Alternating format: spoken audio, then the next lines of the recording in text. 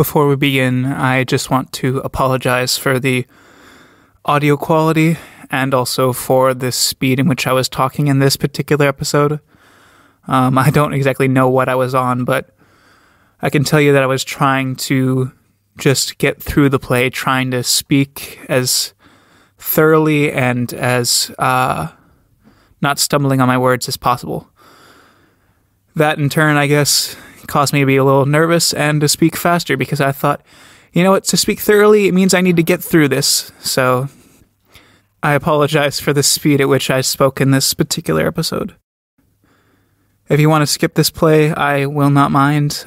It's not my best work, but I ended up editing it and everything else like that. So I figured I might as well release it, and then who knows, maybe you can rip me a new one and I can do better in the next. Anyway, on to the episode. Hello and welcome back to Brendan Moyer's Playwright Corner, where I read plays, poems, or whatever's currently striking my fancy at the moment.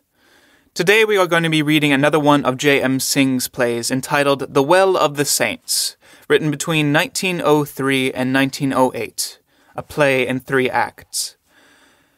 In this particular version, there is a preface to this play by W.B. Yeats entitled Mr. Synge and His Plays.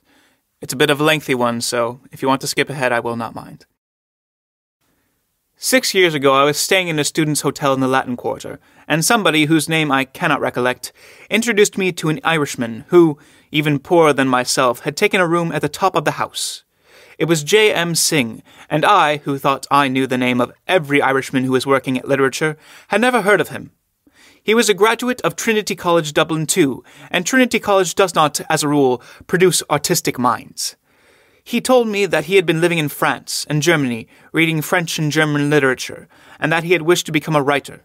He had, however, nothing to show but 1 or 2 poems of impressionistic essays, full of that kind of morbidity that has its own root in too much brooding over methods of expression and ways of looking upon life which come not out of life, but out of literature, images reflected from mirror to mirror.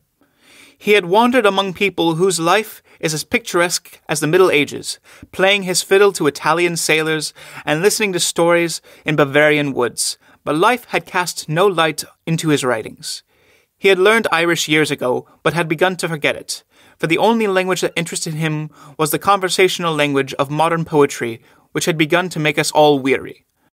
I was very weary of it, for I had finished The Secret Rose, and felt how it had separated my imagination from life, sending my red Hanaran, who should have trodden the same roads with myself, into some undiscoverable country.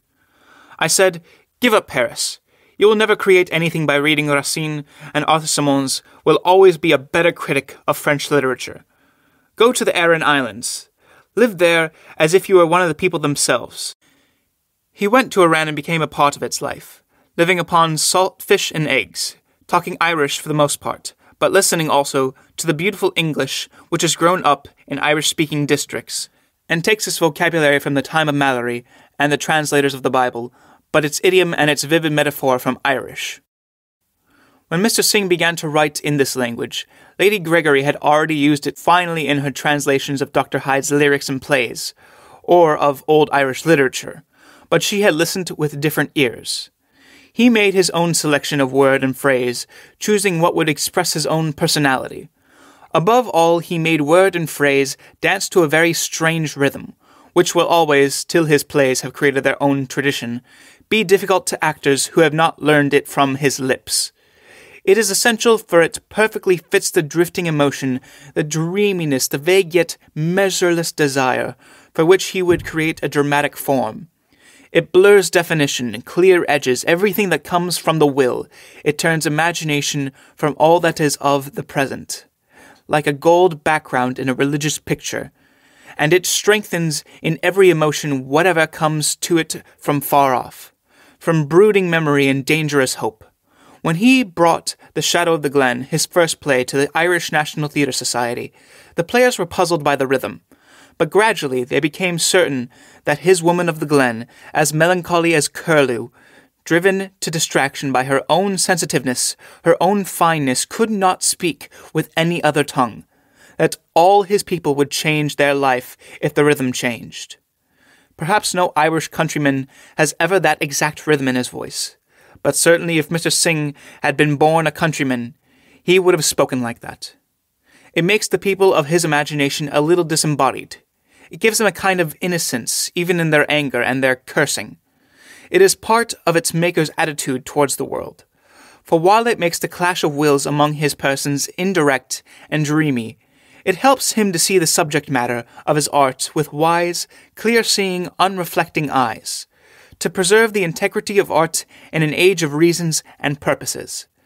Whether he write by old beggars by the roadside, lamenting over the misery and ugliness of life, or of an old errand woman mourning her drowned sons, or of a young wife married to an old husband, he has no wish to change anything, to reform anything.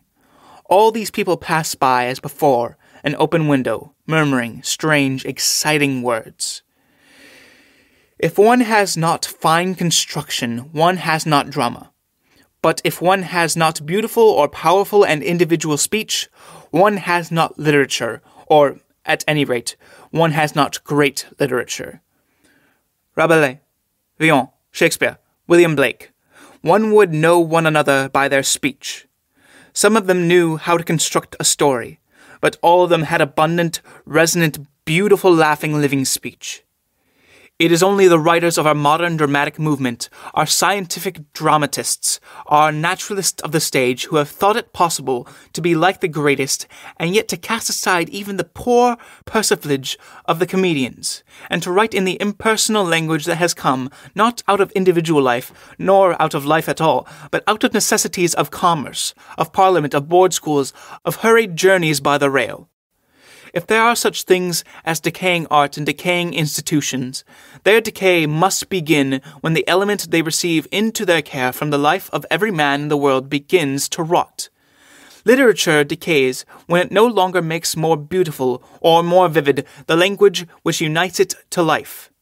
And when one finds the criticism of the student, and the purpose of the reformer, and the logic of man, of science, where there should have been the reveries of the common heart, ennobled into some raving Lear or unabashed Don Quixote.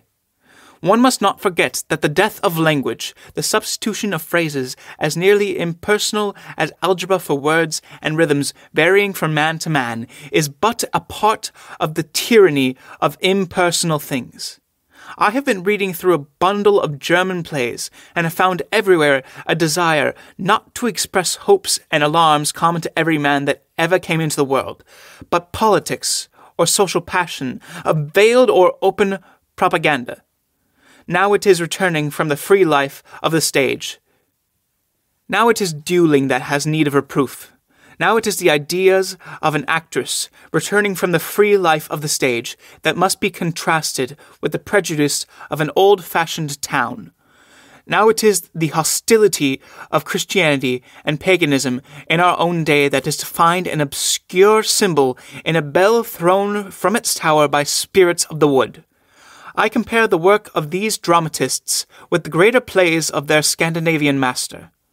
And remember that even he, who has made so many clear-drawn characters, made us no abundant character, no man of genius in whom we could believe, and that in him also, even when it is Emperor and Galilean that are face to face, even the most monumentous figures are subordinate to some tendency, to some movement, to some inanimate energy, or to some process of thought, whose very logic has changed it into mechanism, always to something other than human life.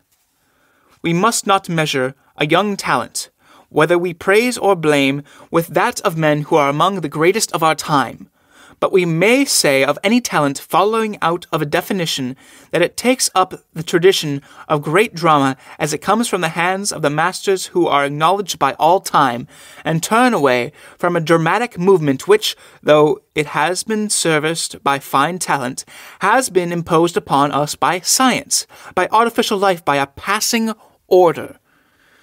When the individual life no longer delights in its own energy, when the holy is not made strong and beautiful by the activities of daily life, when men have no delight in decorating the body, one may be certain that one lives in a passing order amid the inventions of a fading vitality.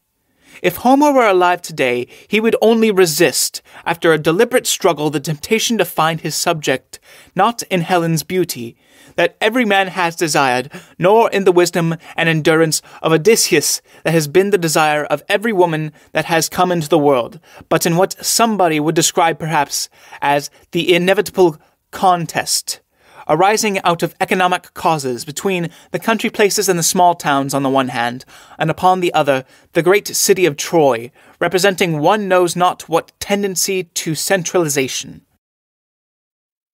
Mr. Synge has in common with the great theatre of the world, with that of Greece and that of India, with the creator of Falstaff, with Racine, a delight in language, a preoccupation with individual life. He resembles them also by a preoccupation with what is lasting and noble, that came to him not, as I think, from books, but while he listened to old stories in the cottages, and contrasted what they remembered with reality. The only literature of the Irish country people is their songs, full often of extravagant love, and their stories of kings and of kings' children.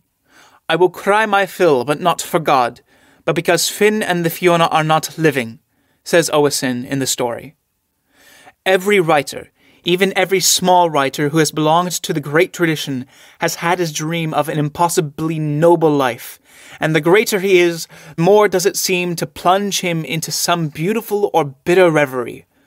Some, and of these are all the earliest poets of the world, gave it direct expression. Others mingled it so subtly with reality that it is a day's work to disentangle it. Others bring it near by showing us whatever is most its contrary.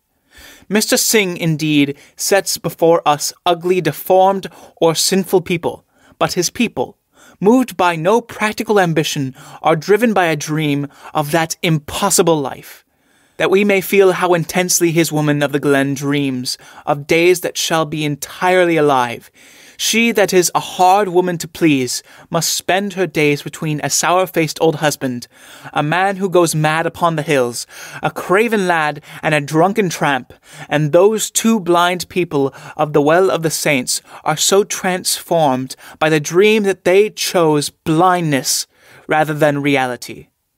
He tells us of realities, but he knows that art has never taken more than its symbols from anything that the eye can see or the hand can measure.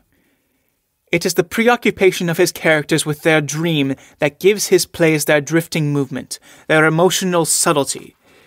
In most of the dramatic writing of our time, and this is one of the reasons why our dramatists do not find the need for a better speech, one finds a simple motive lifted, as it were, into the full light of the stage.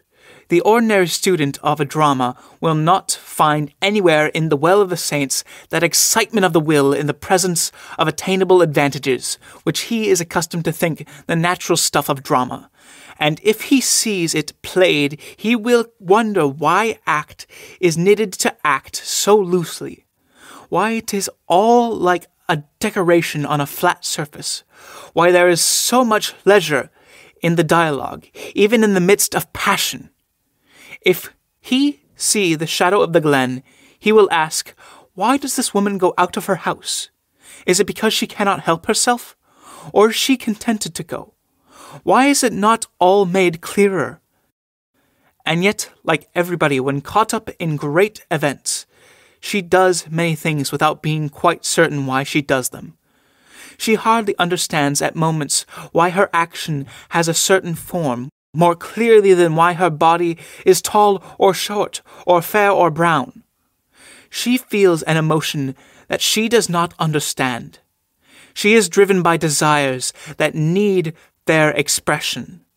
Not, I admire this man, or I must go whether I will or no, but words full of suggestion, rhythms of voice, movements that escape analysis.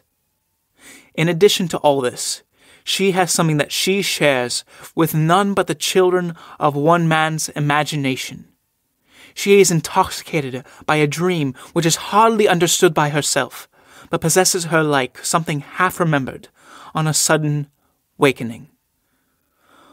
While I write, we are rehearsing the Well of the Saints, and are painting for its decorative scenery, mountains in 1 or 2 flat colours and without detail, ash trees and red salies, with something of recurring pattern in their woven boughs.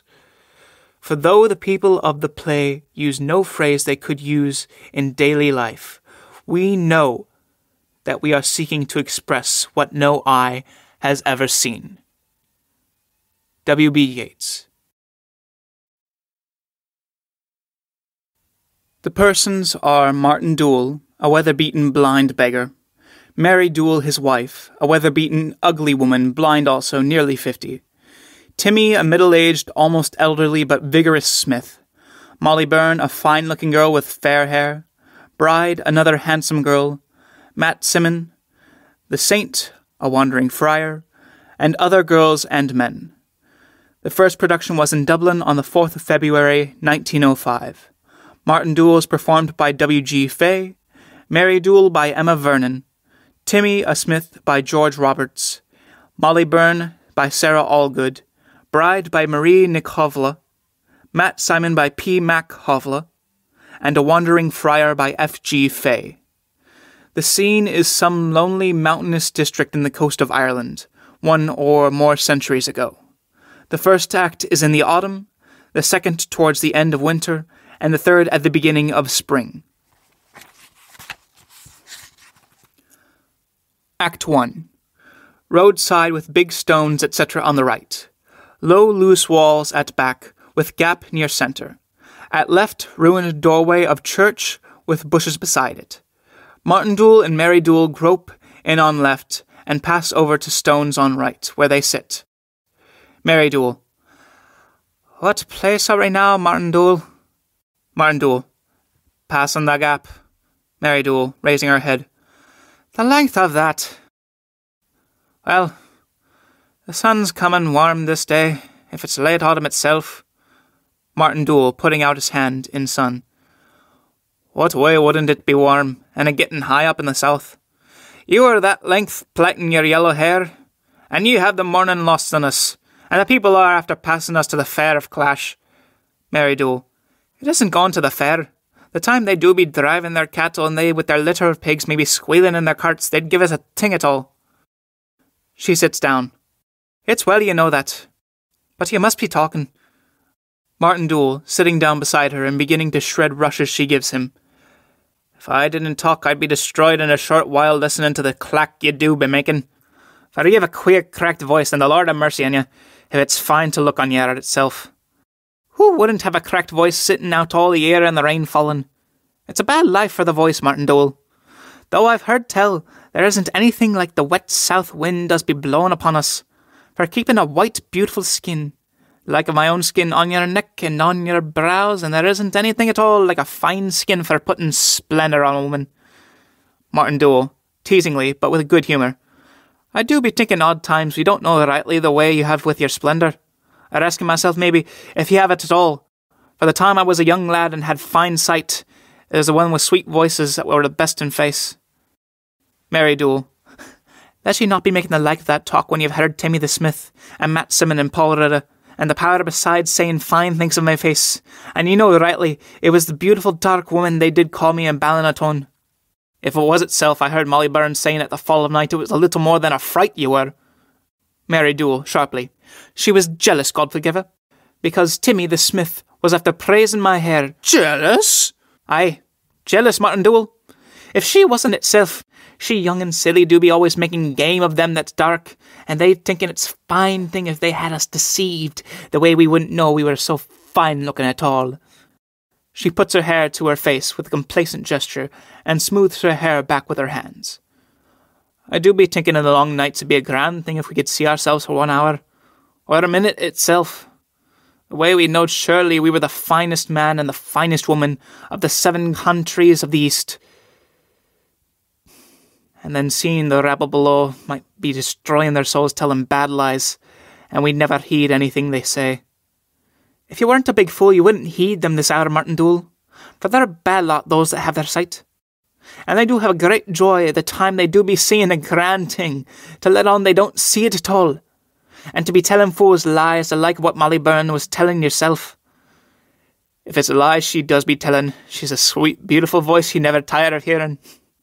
If it was only the pig she'd have called, crying out in the long grass maybe after her hens.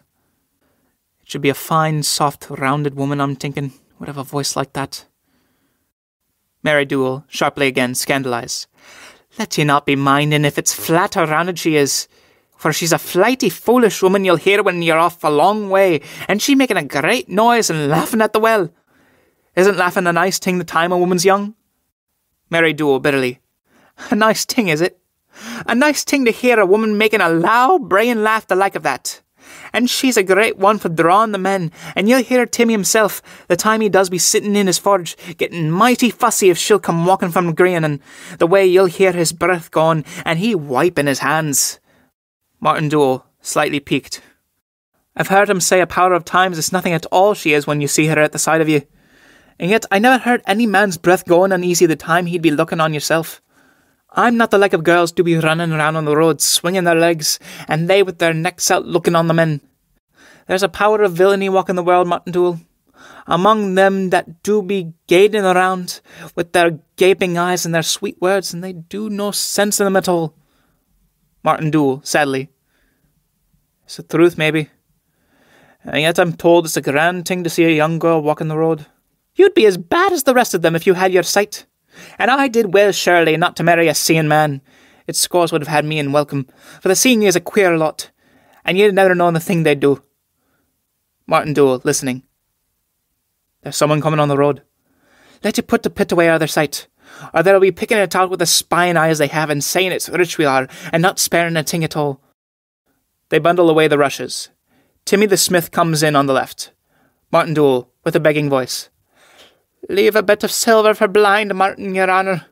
Leave a bit of silver or a penny copper itself, and we'll be praying the Lord to bless you and you going the way.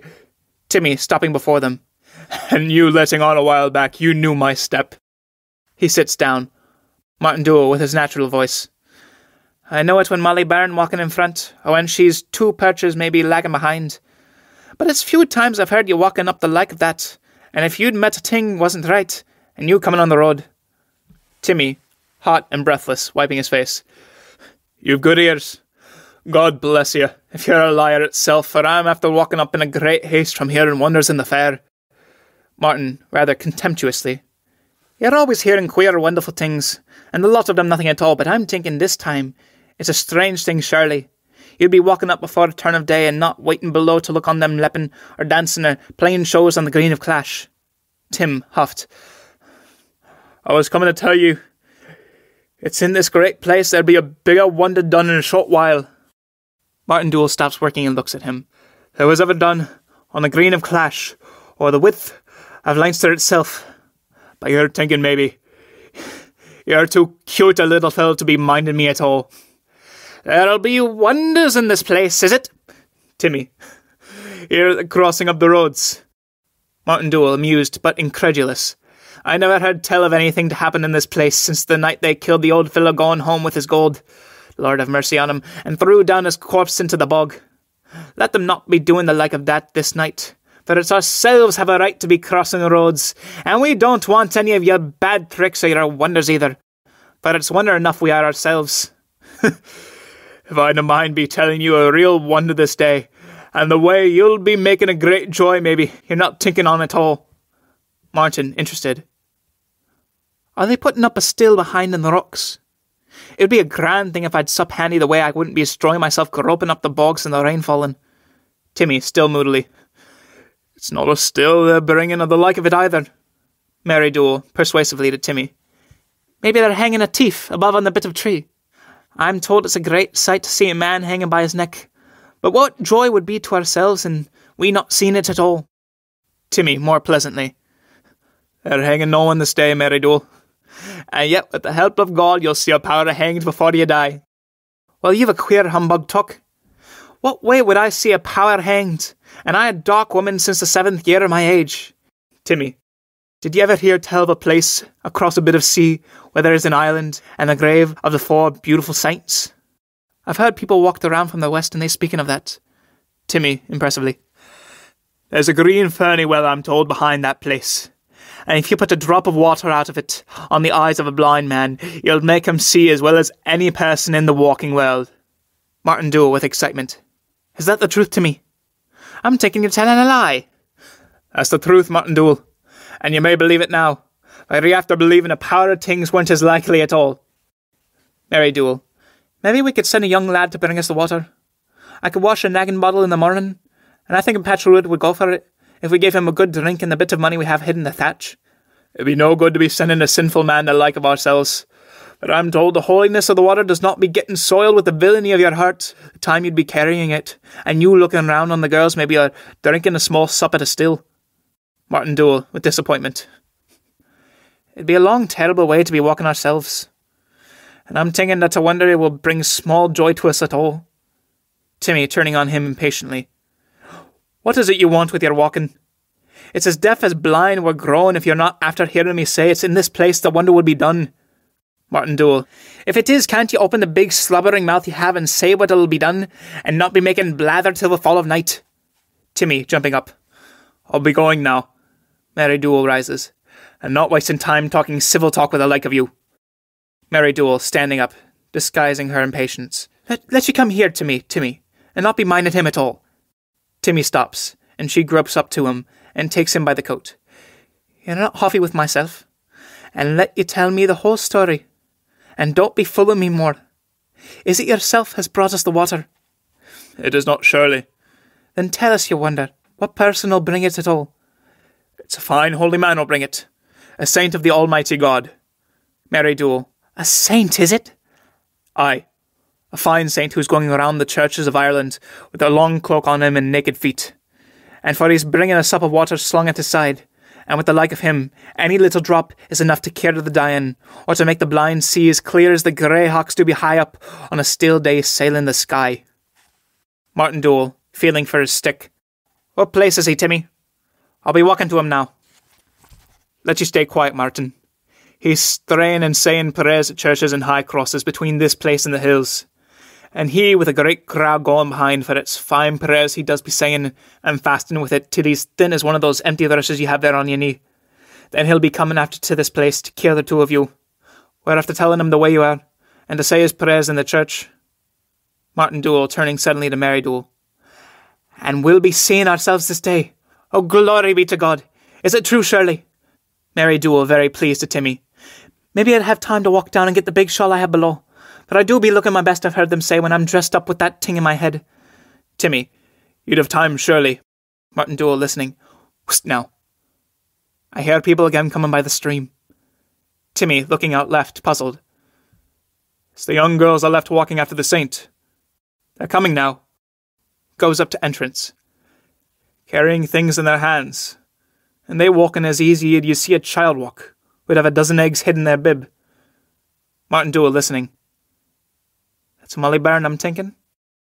Molly Byrne and bride come on left and cross to Martin Dooel, carrying water can, saint spell, and cloak. Molly Byrne. God bless you, Martin. I've holy water here from the grave of the four saints of the west.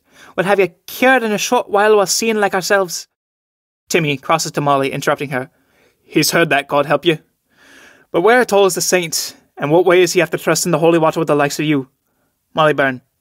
He was afeard to go far away from the clouds as coming beyond. So he's gone up now through the thick woods to say a prayer to the crosses of Girion, and he's coming on this road to the church. Timmy, still astonished. And he's after leaving the holy water with the two of you? It's a wonder, surely. Comes down left a little. Molly Byrne. The lads told him no person can carry them things through the briars, and steep, slippery feeling rocks he be climbing above. So he looked around them, and gave the water and his big cloak and his bell to the two of us, for young girls, he says, are the cleanest, holy people you'll see walk in the world. Mary Dooel goes near seat. Mary Dooel sits down, laughing at herself. Well, the saint's a simple fellow, and it's no lie. Martin Dooel, leaning forward, holding out his hands. Let you give me the water in my hand, Molly Byrne. The way I'll know you have it, surely. Molly Byrne, giving it to him. Wonders is, queer things. And maybe it'd cure you, and you holding it alone. Martin Dooel looking round. It does not, Molly. I'm not seeing it all. He shakes the can. There's a small sup only. Well, isn't it a great wonder the little trifling thing would bring seeing to the blind, and be showing us the big woman and the young girls, and all the fine things as walk in the world? He feels for Mary Dool, and gives her the can. Mary, shaking it. Oh, glory be to God, Martin Dool, pointing to Bride. And what is it herself has, making sounds in her hand? Bride, crossing to Martin Dool. It's the saint's bell. You'll hear him ringing it out at time to time. He'll be going up some place to be saying his prayers. Martin Dool holds out his hand. She gives it to him. Martin Dool ringing it. It's a sweet, beautiful sound. Mary Dool. You know, I'm thinking by the little silvery voice of it, a fasting holy man after carrying it a great way at his side. Bride crosses a little right behind Martin Dool. Molly Byrne, unfolding Saint's cloak. Let you stand up now, Martin Dool, till I put this big cloak on you the way we'd see how you look, and you a saint of the Almighty God.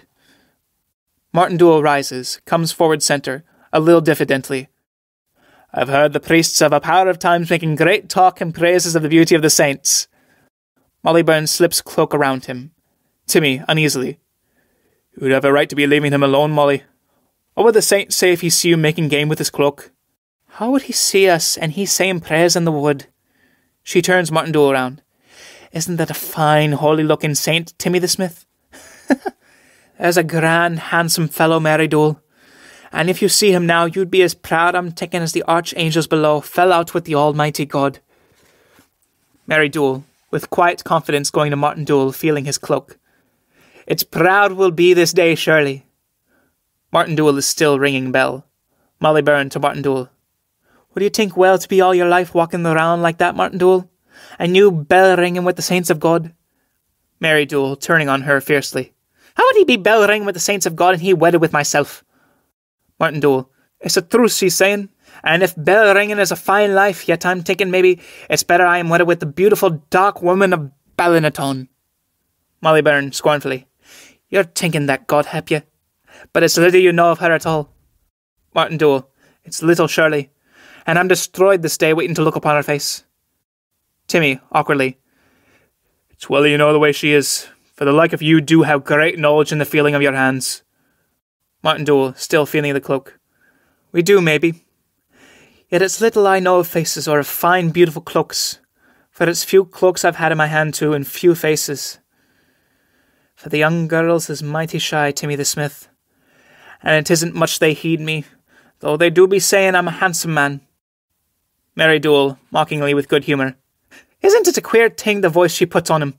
When you hear him talking of the skinny young-looking girls, and he marry with a woman he's heard called the wonder of the Western world. Timmy, pityingly. The two of you will see a great wonder this day. And it's no lie. Martin Dool.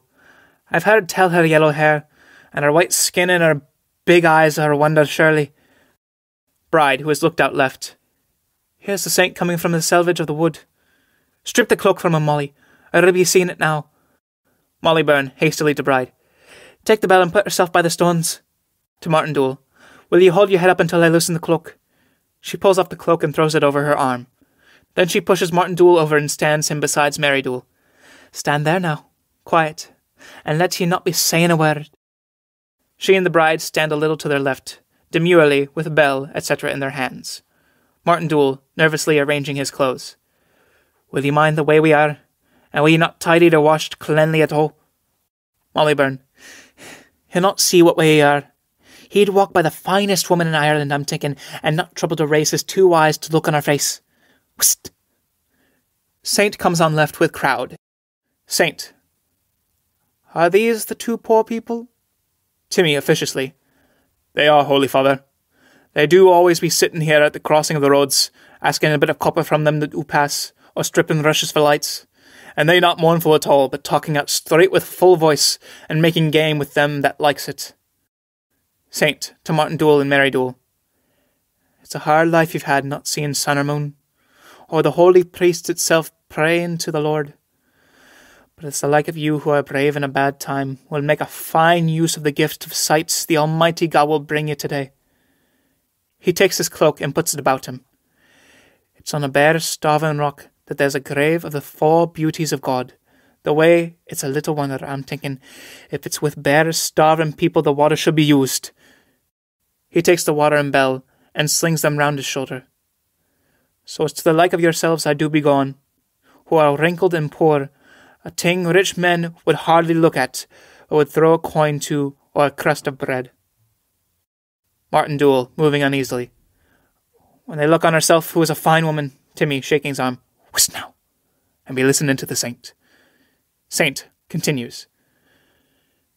If it's raggy and dirty you are itself, I'm saying, the Almighty God isn't at all like the rich men of Ireland, and, with the power of the water I'm after bringing into a little Kirrig into Cashel Bay, he'll have pity on you, and put sight into your eyes. Martin Dooel, taking off his hat. I'm ready now, Holy Father. Saint, taking him by the hand. I'll carry you first, and then I'll come for your wife. We'll go up now into the church, for I must say a prayer to the Lord. To Mary Dooel as he moves off. And let you be making your mind still and saying praises in your heart.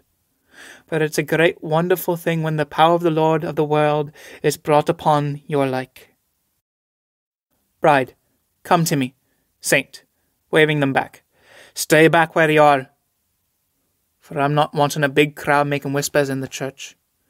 Stay back there, I'm saying, and you do well to be thinking on the way sin has brought blindness to the world, and be saying a prayer for your own sakes against false prophets and heathens, and the words of women and smiths, and all knowledge that would soil the soul of the body of a man. People shrink back. He goes into church. Mary Dooel gropes halfway towards the door and kneels near a path. People form a group at right. Timmy. Isn't it a fine, beautiful voice he has? And he a fine, brave man if it wasn't for the fasting. Bride. Did you watch him moving in his hands? Molly Byrne. It'd be a fine thing if someone in his place could pray the like of him. For I'm taking the water from my very own blessed well do be rightly if a man knew the way to be saying prayers. And then there'd be no call to the bringing water from that wild place, where I'm told there are no decent houses or fine-looking people at all. Bride, who is looking at the door from the right. Look, at the great trembling Martin has shaking him, and he on his knees. Timmy, anxiously. God help him. What will he be doing when he sees his wife this day? I'm thinking it was bad work we did when we let him on she was fine-looking and not a wrinkled, wizened hag the way she is. Matt Simon. Why would he be vexed? And we after giving him great joy and pride the time he was dark. Molly Byrne, sitting down in Mary Dooel's seat and tidying her hair. If it's vexed he is itself, he'll have other things now to think on as well as his wife. And what does any man care for a wife when it's 2 weeks or 3 he is looking on her face? Matt Simon. That's the truth now, Molly. And it's more joy Dark Martin got from the lies we told of that hag is kneeling by the path than your own man will get from you, day or night, and he living at your side. Molly Byrne, defiantly. Let you not be talking, Matt Simon, for it's not yourself will be my man, though you'd be crowing and singing fine songs if you had that hope in you all. Timmy, shocked at Molly Byrne. Let you not be raising your voice when the saint's above in his prayers. Bride, crying out. Whist! I'm thinking he's cured. Martin Dooel. Oh, glory be to God! Saint solemnly. Laus Patri sit et Filio cum Spiritu Paraclito, qui sue dono gratiae miseratus est hiberne. Martin Dooel, ecstatically. Oh, glory be to God! I see now, surely. I see the walls of the church, and the green bits fern in them, and yourself, Holy Father, and the great width of the sky. He rushes out half foolish with joy, and comes past Mary Dooel as she scrambles to her feet, drawing a little away from her as he goes by. Timmy, to the others. He doesn't know her at all. Saint comes out behind Martin Dooel and leads Mary Dooel into the church.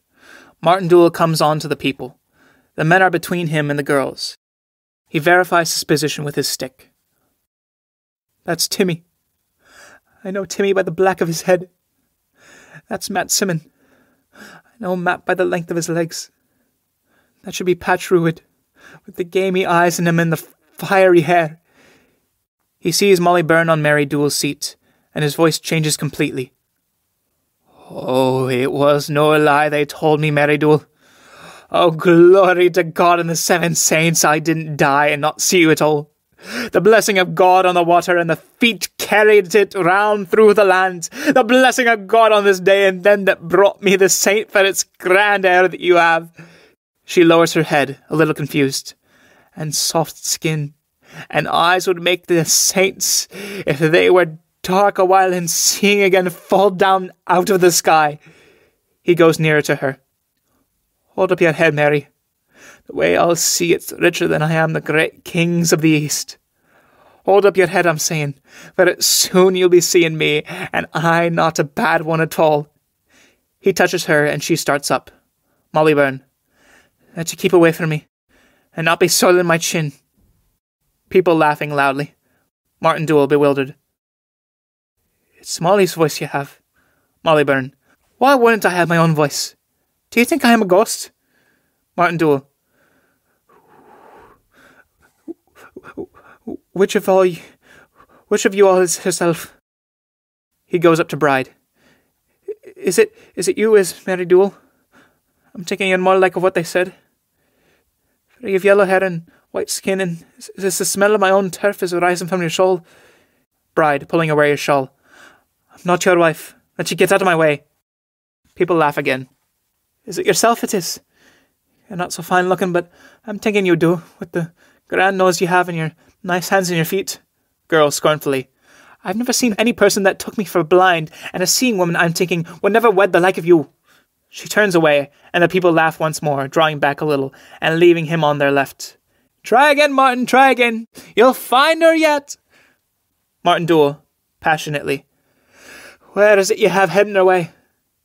Isn't it a black shame for a drove of pitiful beasts the like of you to be making a game of me, and putting a fool's head on me in the grand day of my life? And you're thinking you're a fine lot with your giggling, weeping eyes, a fine lot to be making game of myself and the woman I've called the great wonder of the West.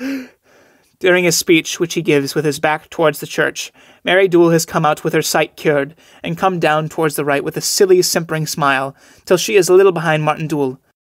Mary Dool. Which of you is Martin Dool? Martin Dool, wheeling round. It's her voice, surely. They stare at each other blankly. Molly Byrne to Martin Dool. Go up now, and take out another chin and be speaking the way you spoke to myself. Martin Dool, in a low voice. If I speak now, I'll speak hard to the two of you. Molly Byrne to Mary Dool. You're not saying a word, Mary. What is it you think of himself, with the fat legs on him and the little neck of a ram? Mary Dool. I'm thinking it's a poor thing when the Lord God gives you sight, and puts the like of that man in your way. Martin Dool. It's on your two knees you should be thanking the Lord God you're not looking at yourself. For if it was yourself you see, you'll be running round in a short while the old screeching mad woman is running round in the glen. Mary Dool, beginning to realise herself. If I'm not so fine as some of them said, I have my hair, and my big eyes, and my white skin. Your hair and your big eyes, is it? I'm telling you, there isn't a wisp of any grey mare on the ridge of the world is finer than the dirty twist on your head. There isn't two eyes in a starving sow isn't finer than the eyes you are calling blue like the sea. Mary Dool, interrupting him. It's the devil cured you this day with your talking of sows. It's the devil cured you this day, I'm saying, and drove you crazy with lies. Martin Dool, isn't it yourself that's after playing lies on me 10 years in the day and in the night? But what is that to you, now the Lord God has given eyes to me, the way I could see you an old wizened hag, and never fit to rear a child to me itself? Mary Dool, I wouldn't rear a crumpled whelp the like of you. It's many a woman is married with finer than yourself should be praising God if she's no child, and isn't loading the earth with things that would make the heavens lonesome above, and they scaring the larks and the crows and the angels passing in the sky. Martin Dool, go on now and be seeking a lonesome place where the earth can hide you away. Go on now, I'm saying, or you'll be having men and women in their knees bled, and they screaming to God for all he want to be dark in their sight, for there's no man would be liefer than blind 100 years, or 1,000 years than would be looking on your like. Mary Dool, raising her stick. Maybe if I hit you a strong blow, you'd be blind again and having what you want. Martin Dool, raising his stick and driving Mary Dool back towards left. Let you keep off me now if you wouldn't have me strike out the little handful of brains you have about on the road. He is going to strike her, but Timmy catches him by the arm. Timmy, have you no shame to be making a great row in the saint above saying his prayers? Martin Dole, what is it I care for the like of him? Struggling to free himself. Let me hit her one good one for the love of Almighty God, and I'll be quiet after till I die. We whist, I'm saying. Saint, coming forward, centre. Are their minds troubled with joy, or is their sight uncertain the way it does often be the day a person is restored? Timmy, it's too certain their sight is, Holy Father, and they're after making a great fight because they're a pair of pitiful shows. Saint, coming between them. May the Lord who has given you your sight send a little sense into your heads. The way it won't be on your two selves you'll be looking, or two pitiful sinners of the earth, but on the splendour of the Spirit of God. You'll see an odd time shining out through the big hills, and steep streams fall into the sea. For if it's on the like of that you do be thinking, you'll not be minding the faces of men, but you'll be saying prayers and great praises till you'll be living the way the great saints do be living, with little but old sacks and skin covering their bones. To Timmy, leave him go now. You're seeing he's quiet again. Timmy frees Martin Dole. And let you, Saint turns to Mary Dole, not be raising your voice. A bad thing in a woman. But let the lot of you, who have seen the power of the Lord, be thinking on it in the dark night, and be saying to yourselves the great pity and love he has for the poor, starving people of Ireland. He gathered his cloak about him. And now the Lord send blessing to you all, for I am going to Anagolan, where there is a deaf woman, and to Lara, where there are two men without sense, and to Glenasil, where there are children blind from their birth, and then I'm going to sleep this night in the bed of the Holy Kevin, and to be praising God and asking a great blessing on you all. He bends his head. Curtain. Act 2. Village roadside. On left the door of a forge, with broken wheels, etc. lying about. A well near centre with board above it, and room to pass behind it. Martin Dole is sitting near forge, cutting sticks. Timmy, heard hammering inside forge, then calls, Let you make haste out there. I'll be putting up new fires at the turn of day, and you haven't had the half of them cut yet. Martin Dole, gloomily, It's destroyed, I'll be whacking your old thorns till the turn of day. And I with no food in my stomach would keep the life in a pig. He turns towards the door. Let you come out here and cut them yourself if you want them cut. For there's an hour every day when a man has a right to his rest. Timmy coming out with a hammer, impatiently. Do you want me to be driving you off again to be walking the roads? There you are now, and I give you your food in a corner to sleep and money with it. And to hear the talk of you, you'd think I was after beating you or stealing your gold. Martin Dole, you'd do it handy maybe if I'd gold to steal. Timmy throws down hammer, picks up some of the sticks already cut, and throws them into door. There's no fear of you having gold, a lazy, basking fool the like of you. Martin Dole, and I hear it with yourself, for it's more I got a while since, and I sitting blinding and graining, and I get in this place working hard and destroying myself the length of the day. Timmy, stopping with amazement. Working hard? He goes over to him. I'll teach you to work hard, Martin Dole. Strip off your coat now and put this tuck in your sleeves and cut the lot of them while I'd rake the ashes from the forge, or I'll not put up with you another hour itself. Martin Dole, horrified. Would you have me getting my desk sitting out in the black wintry air with no coat on me at all? Timmy, with authority. Strip it off now, or walk down upon the road. Martin Dole, bitterly. Oh, God help me. He begins taking off his coat. I've heard tell you strip the sheets from your wife, and you're putting her down into her grave, and that there isn't the like of you for plucking your living ducks the short days and leaving them running about in their skins and in great rains in the cold. He tucks up his sleeves. I've heard of however queer things of yourself, and there isn't one of them I'll not believe from this day and be telling to the boys. Timmy, pulling over a big stick. Let you cut that now, and give me a rest from your talk, for I'm not heeding you at all. Martin Dole, taking stick. That's a hard, terrible stick, Timmy. And isn't it a poor thing to be cutting the strong timber like that, when it's cold the bark is and slippy with the frost of the air? Timmy, gathering up another armful of sticks. What way wouldn't it be cold, and it freezing since the moon has changed? He goes into the forge. What way indeed, Timmy? For it's a raw, beastly day we do have each day, till I do be thinking it's well for the blind don't be seeing the like of them grey clouds driving on the hill, and don't be looking on people with their noses red the like of your nose, and their eyes weeping and watering the like of your eyes, God help you, Timmy the smith. Timmy, seen blinking in doorway.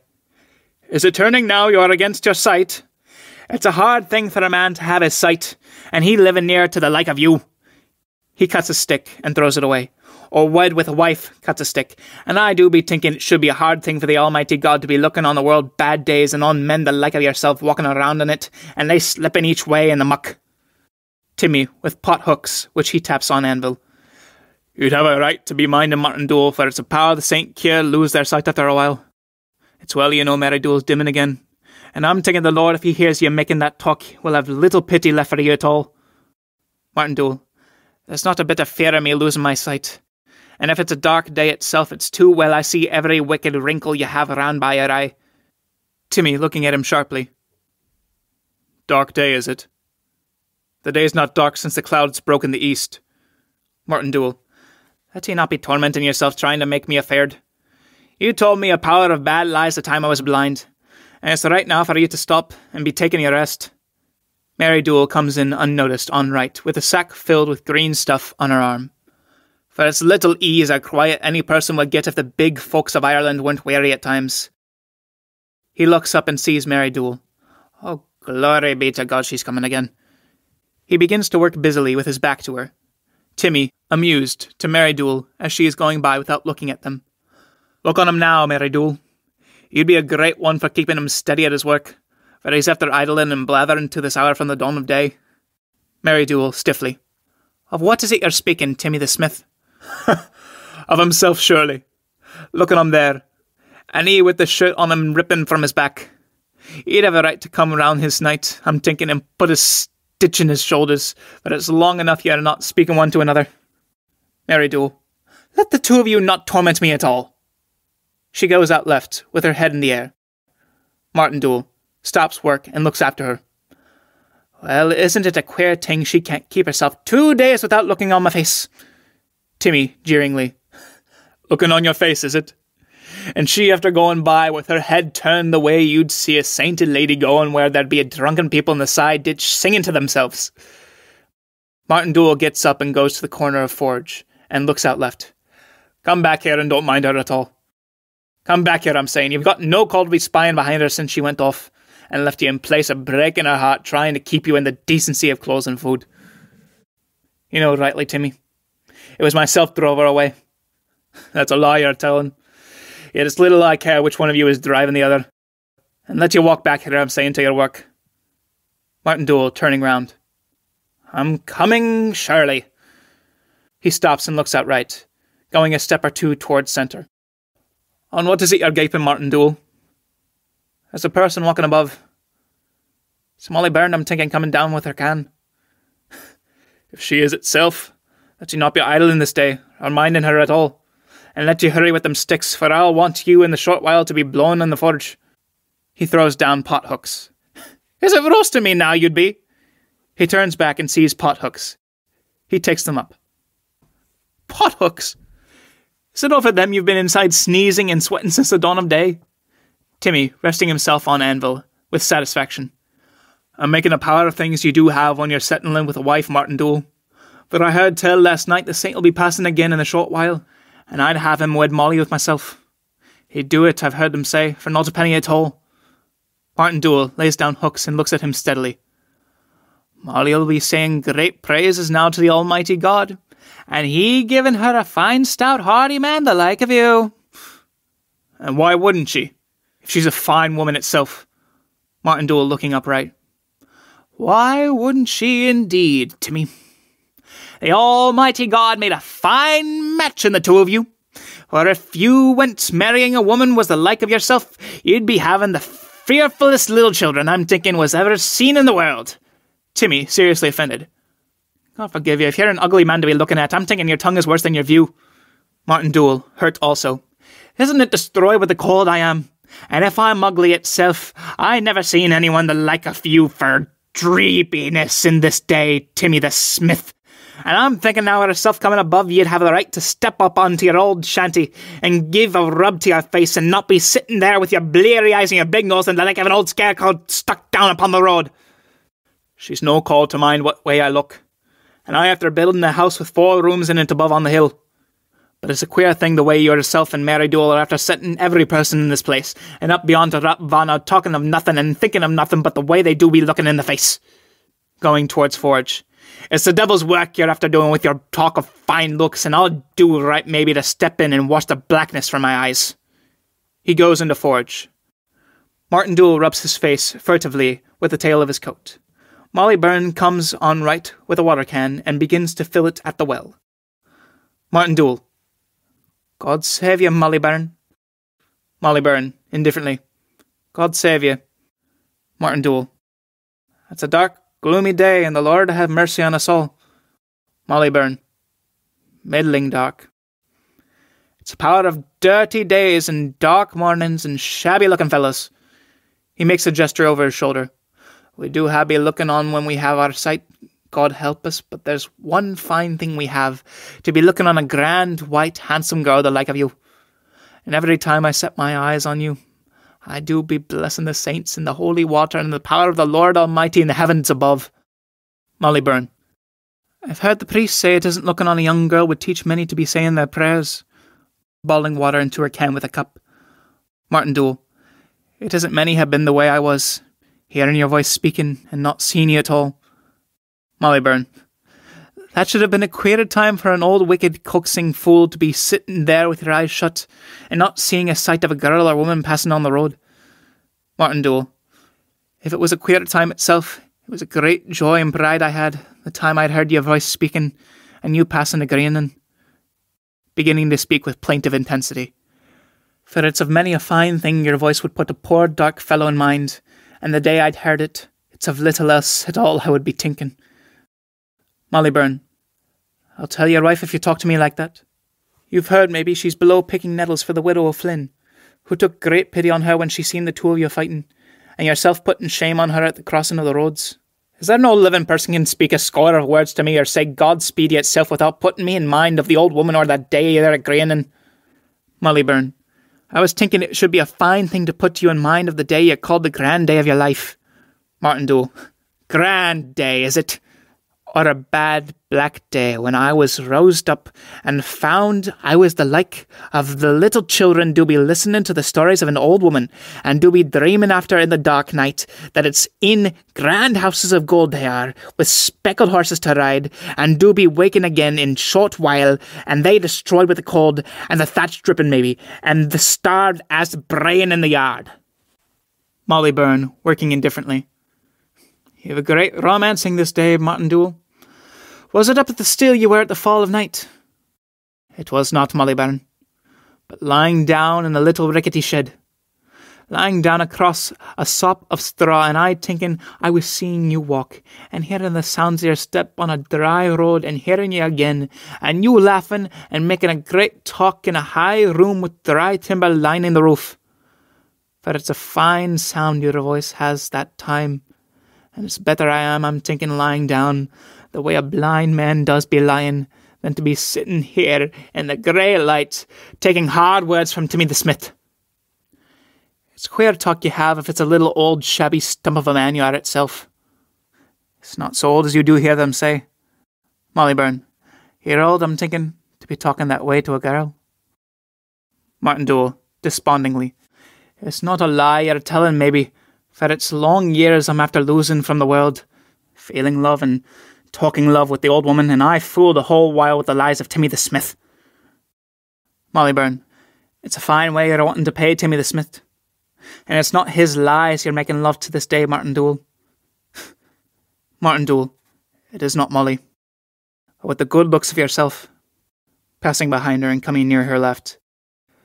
For if it's old I am, maybe I've heard tell there are lands beyond in Ker Iverig, and the reeks of Cork with warm sun in them, and fine light in the sky.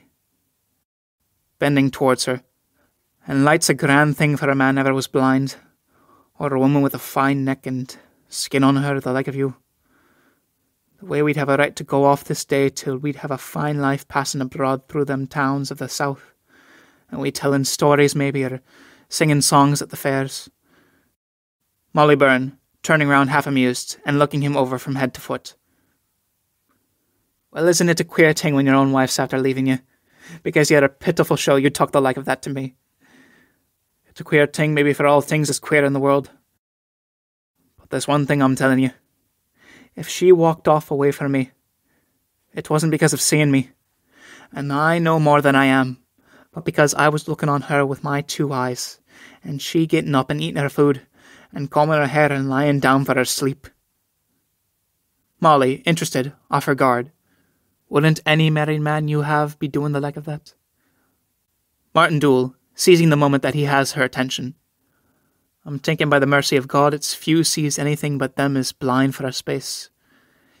It's few sees the old woman rotting for the grave, and it's few sees the like of yourself.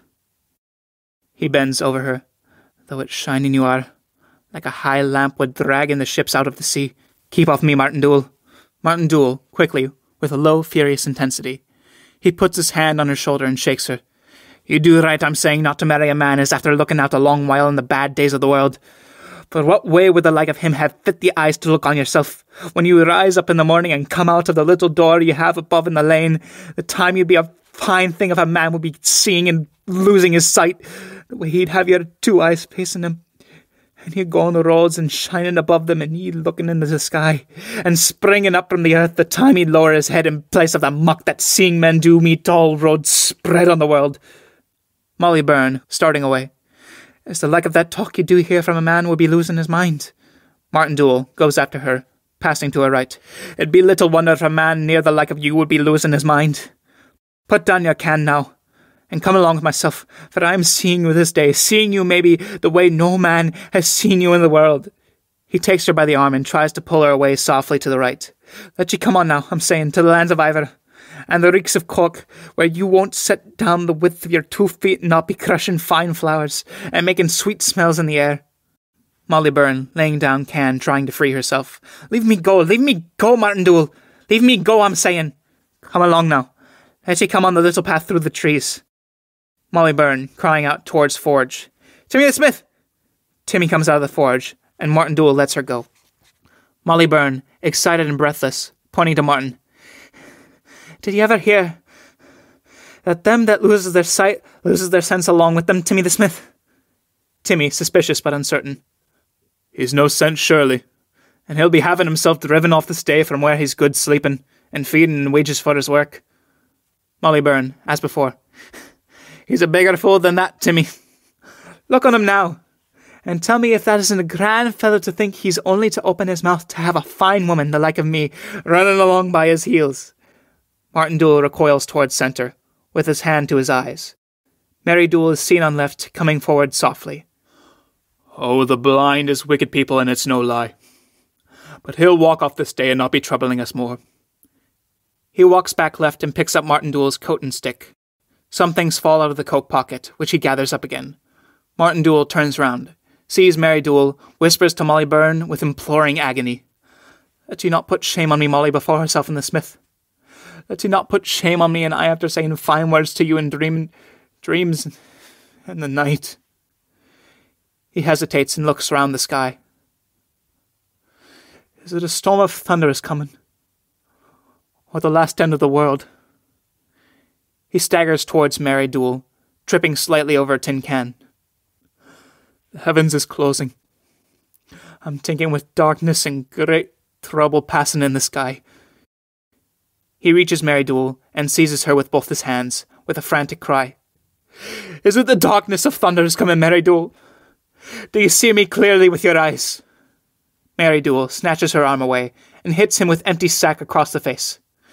I see your sight too clearly, and let you keep off from me now.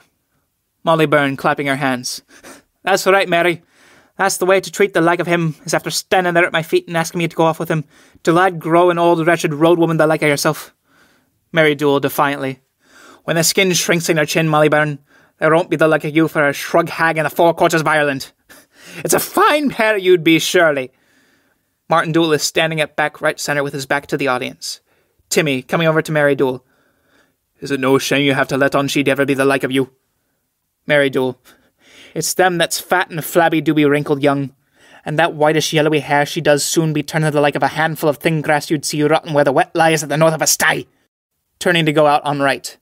Ah, isn't it a grand thing for the like of your make to be sitting fools mad a short while, and that to be turning a ting will drive off the little children from your feet. She goes out. Martin Dool has come forward again, mastering himself, but uncertain. Timmy. Oh, God protect us, Molly, from the words of the blind. He throws down Martin Dool's coat and stick. There's your old rubbish now, Martin Dool. Let you take it up, for it's all you have, and if I ever meet you coming again, if it's seeing or blind you are itself, I'll bring out the big hammer and hit you a welt with it to leave you easy till the judgment day. Martin Dool, rousing himself with an effort. What call have ye to talk the like of that with myself? Timmy, pointing to Molly Byrne. It's well you know what call I have. It's well you know a decent girl I'm taking to wed has no right to have her heart scalded with hearing talk and queer bad talk I'm taking from a raggy-looking fool the like of yourself. It's making game of you, she is. But what seeing girl would marry with yourself? Look on him, Molly. Look on him, I'm saying, for seeing him still, and let you raise your voice. For the time has come, and bid him go up into his forge, and be sitting there by himself, sneezing and sweating, and he beating pot hooks till the judgment day. He seizes her arm again. Molly Byrne. Keep him off on me, Timmy. Timmy, pushing Martin Dool aside. Would you have me strike you, Martin Dool? Go along now after your wife, who's a fit match for you, and leave Molly with myself. Martin Dool, despairingly. Won't you raise your voice, Molly, and lay hell's long curse on his tongue? Molly Byrne, on Timmy's left. I won't be telling him it's destroyed I am with the sight of you and the sound of your voice. Go off now after your wife, and if she beats you again, let you go after the tinker's girls as above running the hills, or down among the sluts of the town, and you'll hear one day, maybe, the way a man should speak with a well-reared civil girl the like of me. She takes Timmy by the arm. Come up now, into the forge till he's gone down a bit on the road, for it's near a fear I am of the wild look he has come in his eyes. She goes into the forge. Timmy stops in the doorway. Let me not find you out here again, Martin Dool. He bears his arm.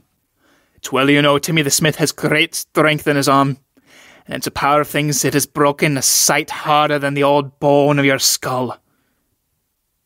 He goes into the forge and pulls the door after him. Martin Dool stands a moment with his hand in his eyes. And that's the last thing I'm to set my sight on in the life of the world. The villainy of a woman and the bloody strength of a man. Oh, God, pity a poor blind fellow the way I am this day, with no strength in me to do hurt to them at all. He begins groping about for a moment, then stops. Yet if I have no strength in me, I've a voice left for my prayers. And may God blight them this day, and my own soul the same hour with them, the way I'll see them after. Molly Byrne and Timmy the Smith, the two of them in a high bed and they screeching in hell. It'll be a grand thing that time to look on the two of them, and they twisting and roaring out and twisting and roaring again one day and the next day, and each day always and ever. It's not blind I'll be that time, and it won't be hell to me I'm taking, but the like of heaven itself, and it's fine care I'll be taking the Lord Almighty doesn't know. He turns to grope out. Curtain.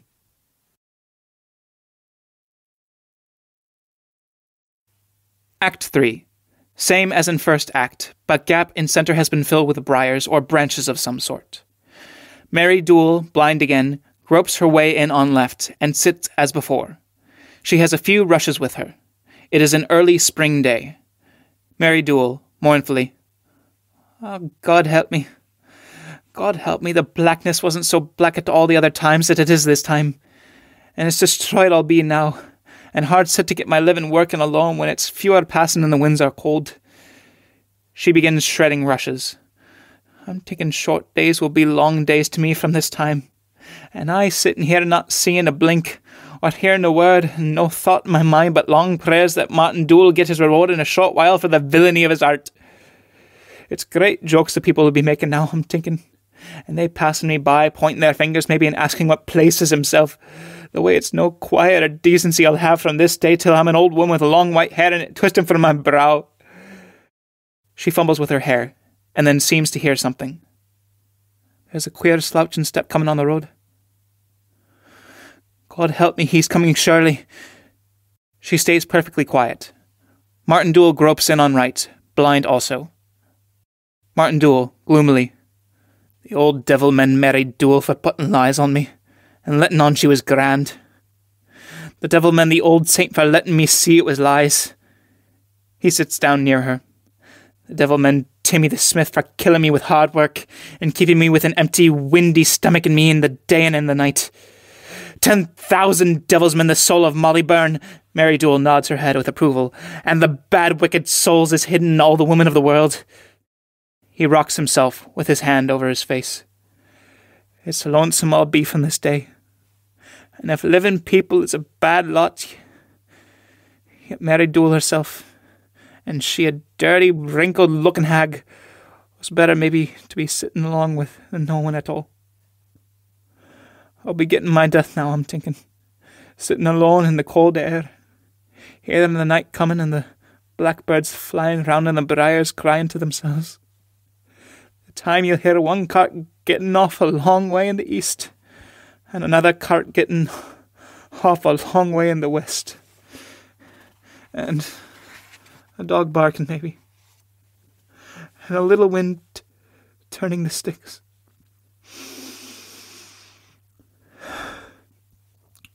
I'll be destroyed sitting alone and losing my senses this time the way I'm after losing my sight. For it'd make any person afeard to be sitting up hearing the sound of his breath. He moves his feet on the stones, and the noise of his feet. When it's a power of queer things do be stirring, little sticks breaking and the grass moving. Mary Dool half sighs, and he turns on her in horror. Till you take your dying oath on sun and moon a thing was breathing on the stones. He listens towards her for a moment, then starts up nervously and gropes about for his stick. I'll be going now, I'm thinking, but I'm not sure what place my stick's in, and I'm destroyed with terror and dread. He touches her hand as he is groping about and cries out, There's a thing with cold living hand on it sitting at my side. He turns to run away, but misses his path and stumbles in against the wall. My road is lost on me now. Oh, merciful God, set my foot on the path this day, and I'll be saying prayers morning and night, and not be straining my ear after young girls, or do any bad thing till I die. Mary Dool, indignantly, Let ye not be telling lies to the Almighty God. Martin Dool, Mary Dool, is it? Recovering himself with immense relief. Is it Mary Dool, I'm saying? Mary Dool, there's a sweet tone in your voice I've not heard for a space. You're taking me for Molly Byrne, I'm thinking. Martin Dool coming towards her, wiping sweat from his face. Well, sight's a queer thing for an upsetting man. It's a queer thing to think I'd live this day to be fearing the like of you. But if it's shaken I am for a short while, I'll soon be coming to myself. Mary Dool, you'll be grand then, and it's no lie. Martin Dool, sitting down shyly, some way off. You've no call to be talking, for I've heard your tell as blind as myself. If I am, I'm bearing in mind I'm married to a little dark stump of a fellow looks the fool of the world, and I'll be bearing in mind from this day the great hullabaloo he's after making from hearing a poor woman breathing quiet in her place.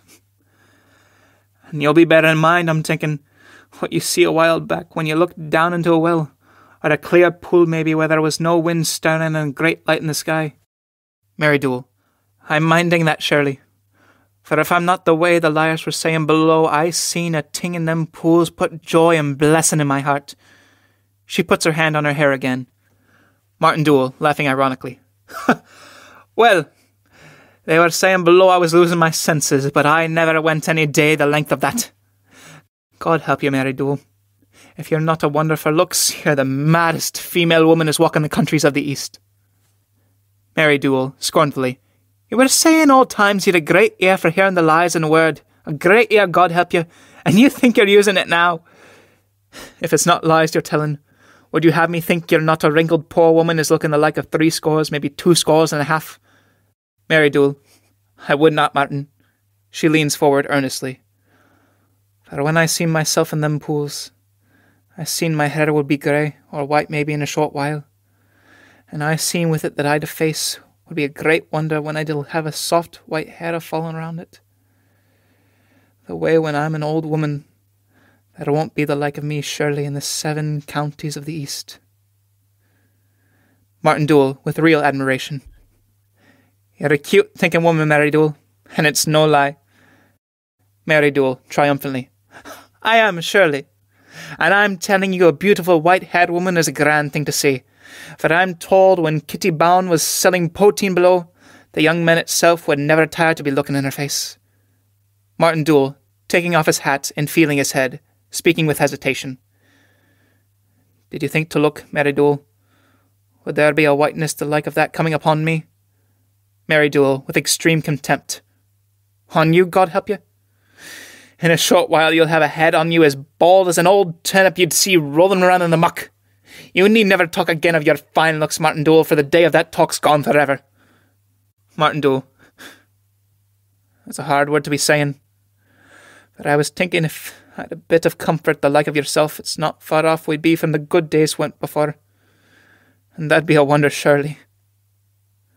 But I'll never rest easy thinking you're a grey, beautiful woman and myself a pitiful show. I can't help your looks, Martin Dool. It wasn't myself made you with your rat's eyes and your big ears and your grizzly chin. Martin Dool rubs his chin ruefully, then beams with delight. There's one thing you forgot, if you're a cute thinking woman itself. Your slouching feet, is it? Or your hooky neck, or your 2 knees is black with knocking one another. There's talking for a cute woman. There's talking, surely. Mary Dool, puzzled at the joy in his voice. If you'd anything but lies to say, you'd be talking to yourself. Martin Dool, busting with excitement. I've this to say, Mary Dool. I've been letting my beard grow in a short while. A beautiful, long, white, silken, streamy beard. And you wouldn't see the like of it in the Eastern world. Ah, a white beard's a grand thing on an old man. A grand thing for making the quality stop and be stretching out their hands with good silver and gold. And a beard's a good thing you'll never have. So you may be holding your tongue. Mary Dool, laughing cheerfully. Well, we're a great pair, surely. And it's great times we'll have yet, maybe, and great talking before we die. Martin Dool. Great times from this day, with the help of the Almighty God, for a priest itself would believe the lies of an old man who would have a fine white beard grown on his chin. Mary Dool. There's the sound of one of them twittering yellow birds to be coming in springtime from beyond the sea. And there'll be a fine warmth now in the sun, and a sweetness in the air, the way it'll be grand thing, we'll be sitting here quiet and easy, smelling the things growing up and budding from the earth. I'm smelling the furze a while back sprouting on the hill, and if you'd hold your tongue, you'd hear the lambs ungraining, though it's near drowned their crying is with the full river making noises in the glen. Mary Dool listens. The lambs is bleating, surely, and there's cocks and laying hens making a fine stir a mile off on the face of the hill. She starts. Martin Dool. What is that sounding in the west? A faint sound of a bell is heard. Mary Dool. It's not the churches, for the wind's blowing from the sea. Martin Dool, with dismay. It's the old saint, I'm thinking, ringing his bell. Mary Dool. The Lord protect us from the saint of God. He's coming this road, surely. Martin Dool, tentatively. Will we be running off, Mary Dool? What place will we run? Martin Dool. There's the little path going up through the sluice. If we reach the bank above, where the elves do be grown, no person would see a sight of us, if it was 100 yeomen were passing itself. But I'm afeard after the time we were with our sight, we'll not find our way to it at all. Mary Dool, standing up. You'd find the way, surely. You're a grand man, and the world knows that finding it a way if there was a deep snow itself lying on the earth. Martin Dool, taking her hand. Come a bit this way. It's here it begins. They grope about gap. There's a tree pulled into the gap. A strange thing happened since I was passing before. Mary Dool. Would we have a right to be crawling in below under the sticks? Martin Dool. It's hard set I am to know what would be right. And it's a poor thing to be blind when you can't run off itself and you fearing to see. Mary Dool, nearly in tears. It's a poor thing, God help us. And what good'll our grey hairs be itself, if we have our sight the way we'll see them falling each day and turning dirty in the rain? The bell sounds nearby. Martin Dool, in despair. He's coming now, and we won't get off from him at all. Mary Dool. Could we hide in the bit of briars growing at the west butt of the church? We'll try that, surely. He listens a moment. To make haste. I hear them trampling in the wood. They grope over to church. Mary Dool. It's the words of the young girls making a great stir in the trees. They find the bush. Here's the briar on my left, Martin.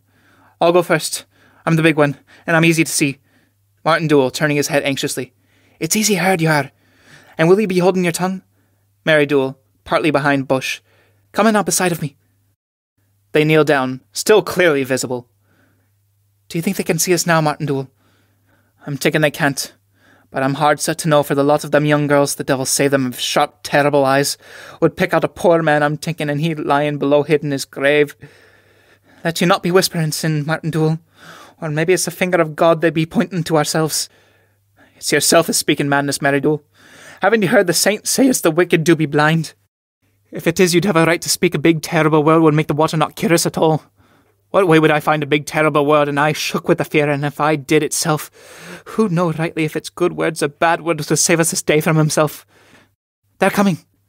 I hear their feet on the stones. Saint comes in on the right, with Timmy and Molly Byrne in holiday clothes.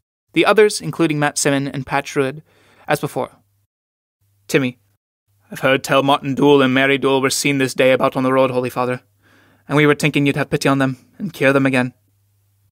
I would, maybe. But where are they at all? I'll have little time left when I have the two of you to wed in the church.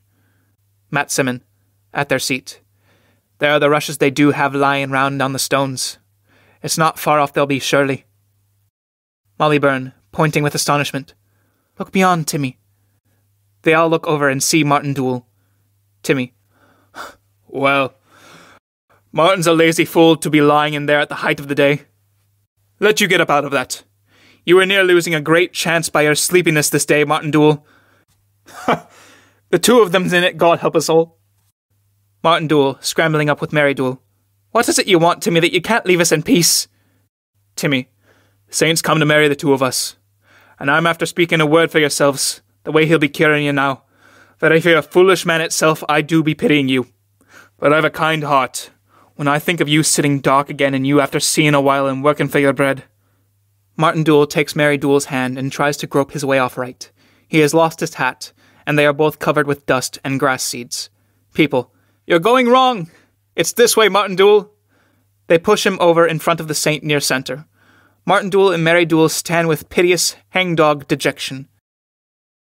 Saint. Let you not be afeard, but there's great pity with the Lord. Martin Dool. We ain't afeard, Holy Father. Saint. It's many a time those that are cured well of the four beauties of God lose their sight when a time is gone. But those I cure a second time will go unseen till the hour of death. He takes the cover from his can. I've a few drops only left of the water. But with the help of God, it'll be enough for the two of you. And let you kneel down now upon the road. Martin Dool wheels round with Mary Dool and tries to get away. You can kneel down here, I'm saying. We'll not trouble this time going to the church. Timmy, turning Martin Dool round angrily. Are you going mad in your head, Martin Dool? It's here you to kneel. Did you not hear his reverence and he's speaking to you now? Saint, kneel down, I'm saying. The ground's dry at your feet. Martin Dool, with distress. Let you go on your way, Holy Father. We're not calling you at all. Saint, I'm not saying a word of penance or fasting itself. So you've no call now to be fearing me. But let you kneel down till I give you your sight. Martin Dool, more troubled. We're not asking our sight, Holy Father. And let you be walking on and leaving us to our peace at the crossing roads, but it's best we are this way, and we're not asking to see. Saint, to people. Is his mind gone that he's no wish to be cured this day, and looking out on the wonders of the world? Martin Dool. It's wonders enough I've seen in a short space for the life of one man only. Timmy. Is it he see wonders? Pat Druid. He's making game. Matt Simon. He's maybe drunk, Holy Father. Saint, severely. I never heard tell of any person wouldn't have great joy to be looking on the earth, and the image of the Lord is thrown upon men. Martin Dule, raising his voice by degrees. That's great sights, Holy Father. What was it I seen my first day but your own bleeding feet, and they cut with stones in my last day but the villainy of herself that your wedding, God forgive you, with Timmy the smith? That was great sights, maybe. And wasn't it great sights seeing the roads when Northlands would be driving and the skies would be harsh, and you'd see the horses and the asses and the dogs itself, maybe, with their heads hanging and they closing their eyes, Timmy. There's talking. Matt Simon. He's right, maybe. It's lonesome living when the days are dark. Molly Byrne. He's not right. Let you speak up, Holy Father, and confound him now. Saint, coming close to Martin Dule and putting his hand on his shoulder.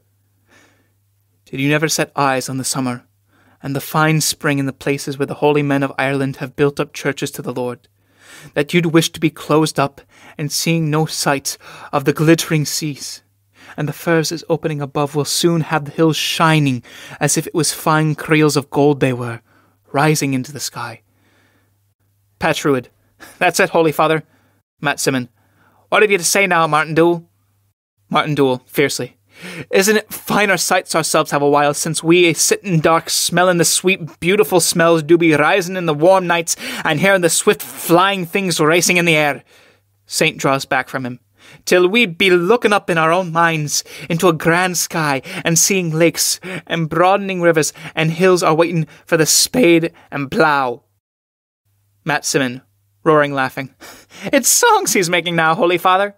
Patch. It's mad he is. Molly Byrne. It's not. But how lazy he is, Holy Father, and not wishing to work for a while since he was all times longing and screeching for the light of day. Martin Dule, turning on her. If I was, I've seen my fill in a short while with the look of my wife, and of your own wicked grin, Molly Byrne, the time you're making game with a man. My grin, is it? Let you not mind him more, Holy Father, but leave him in darkness, if it's that it's best fitting to the blackness of his heart. Timmy. Cure Mary Dule, your reverence, who is a quiet poor woman, never said a harsh word but when she'd be vexed with himself, or with the young girls do be making game of her below. People. That's it, cure Mary Dule, your reverence. Saint. This is little use, maybe, talking to the like of him. But if you have any sense, Mary Dule, kneel down at my feet, and I'll bring the sight into your eyes. Martin Dule, more defiantly. You will not, Holy Father. Would you have her looking on me and saying hard words to me till the day of my death? Saint, severely. If she's wishing her sight, it isn't the like of you will stop her. To Mary. Kneel down, I'm saying. Mary Dule, doubtfully. Let us be as we are, Holy Father, and then we'll be known again as the people is happy and blind, and we'll be having an easy time with no trouble to live, and we getting halfpence on the road. Molly Byrne. Let ye not be raving. Kneel down and get your sight, and let himself be taken halfpence if he likes it best. Timmy. If it's choosing a wilful blindness you are, there isn't anyone will give you a hapworth of a meal, or doing the little things you need to keep you at all living in the world. Matt Simon. If you had your sight, you could be keeping a watch that no other woman came near him at all. Mary Dule, half persuaded. That's true, maybe. Saint. Kneel down, for I must be hastening with the marriage, and going my own way before the fall of night. People, all together. Kneel down, Mary. Kneel down when you're bid by the saint. Mary Dule, looking uneasily towards Martin Dule. Maybe it's right they are. And I will if you wish it, Holy Father. She kneels down. Saint takes off his hat and gives it to someone near him. All the men take off their hats. He goes forward a step to take Martin Dule's hand away from Mary Dule. Saint to Martin Dule. Go aside now. We're not wanting you here. Martin Dule pushes him away roughly and stands with his left hand on Mary Dule's shoulder. Keep off yourself, Holy Father, and let ye not be taking my rest from me in the darkness of my wife. What call have the like of you to be coming in here when you're not wanted at all, and making a great mess with the holy water you have the length of your prayers? Go on now, I'm saying, and leave us this place on the road. Saint. If it was a seeing man I heard talking to me the like of that, I'd put a black curse on him would weigh down his soul till it'd be fallen to hell. But you're a poor, blind sinner, God forgive you, and I do not mind you at all. He raises his can. go aside now, till I give the blessing to your wife, and if you won't go with your own will, there are those standing by will make you surely. Martin Dool, pulling Mary Dool. Make me, is it? Well, there's cruel hardship in the pity of your like. And what is it you want coming for to break our happiness an hour of rest? Let you rise up, Mary, against them and not heed them any more. Saint, imperiously to people. Let you take that man and drive him down on the road. Matt Simon. Come on now, Martin. Come on. Patchwood. Come off now from talking badness to the holy saint. Martin Dool, throwing himself down on the ground, clinging to Mary Dool. I'll not come. I am saying and let you take this holy water to cure the blackness of your souls today. Mary Dool, putting her arm around him. Leave him easy, Holy Father. When I liefer live dark all times besides him, than be seen in new troubles now. Saint, you've taken your choice. Drag him away. People, that's it. Lift his head. They carry him to right. Martin Dool, screaming. Make them leave me go, Holy Father. Make them leave me go and let you have pity and forgive me for my heathen words. And you may cure her this day, Holy Father, and do anything that you will. Saint, to people. Let him be if his senses come to him at all. They put him down.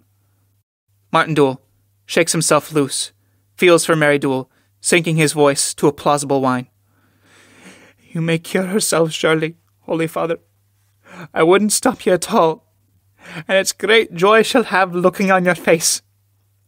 But let you cure myself along with her, the way I'll see when it lies she telling, and be looking out day and night upon the holy men of God. He kneels down a little before Mary Dool. Saint, speaking half to the people. Men who are dark a long while are thinking over queer thoughts in their heads, on the like of simple men, who do be working every day, and praying and living like ourselves. And with that, it's my part to be showing a love to you who would take pity on the worst that live. So if you've found a right mind at the last minute itself, I'll cure you, if the Lord will, and not be thinking of the hard, foolish words you're after saying this day to us all. Martin Dool, listening eagerly. I'm waiting now, Holy Father. Saint, with can in his hand, close to Martin Dool. With the power of the water from the grave of the four beauties of God, with the power of this water I'm saying that I put upon your eyes. He raises can. Martin Dool, with a sudden movement, strikes the can from Saint's hand and sends it rocketing across stage. People with a terrified murmur. Will you look at what he's done? Oh, glory be to God, there's a villain surely. Martin Dool stands up triumphantly and pulls Mary Dool up. If I'm a poor dark sinner, I've sharp ears, God help me. And it's well I heard the little splash of the water you had there in the can. Go on now, Holy Father, for you're a fine saint itself. It's more sense is in a blind man, and more power maybe than you're thinking at all. Let you walk on now with your own worn feet, and your welted knees, and your fasting holy ways have left you a big head on you, and thin pitiful arms. People, go on from this. Saint looks at Martin Dool for a moment severely, then turns away and picks up his can. Martin Dool, we're going, surely. For if it's right some of you have to be working and sweating the like of Timmy the Smith, and a right some of you had to be fasting and praying and talking holy talk the like of yourself, I'm thinking it's a good right ourselves have to be sitting blind, hearing the soft wind turning around the little leaves of the spring and feeling the sun, and we not tormenting our souls with the sight of the grey days and the holy men and the dirty feet is trampling the world. He gropes towards his stone with Mary Dool. Matt Simon.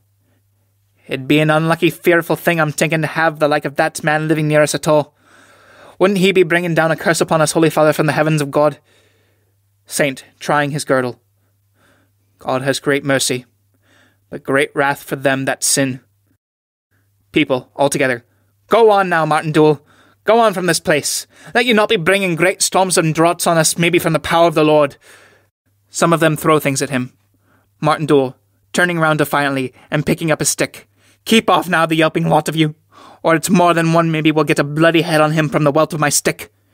Keep off now, and let you not be afeard, for we're going on the two of us to the towns of the south, where the people will have kind voices maybe, and we won't know their bad looks or their villainy at all. Mary Dool, that's the truth surely, and we'd have a right to be gone, and it's a long way itself where you do have to be walking with a slow of wet on one side, and a slow on the other, and you go on a stony path with a north wind blowing behind. Men, go on now, get on from this place. Martin Dool, keep off, I'm saying. He takes Mary Dool's hand again. Come along now, and we'll be walking to the south, for we've seen too much of everyone in this place, and it's small joy we'd have living near them, or hearing the lies they do be telling from the grey of dawn till the night. They go. There's a power of deep rivers with floods in them where you do have to be lepping the stones and you going to the south. So I'm thinking the two of them will be drowned together in a short while, surely. Saint, they have chosen their lot, and the Lord have mercy on their souls. He rings his bell. And let the two of you come up now into the church, Mollyburn and Timmy the Smith, till I make your marriage and put my blessing on you all. He turns to the church, procession forms, and the curtain comes down as they go slowly into the church. Curtain.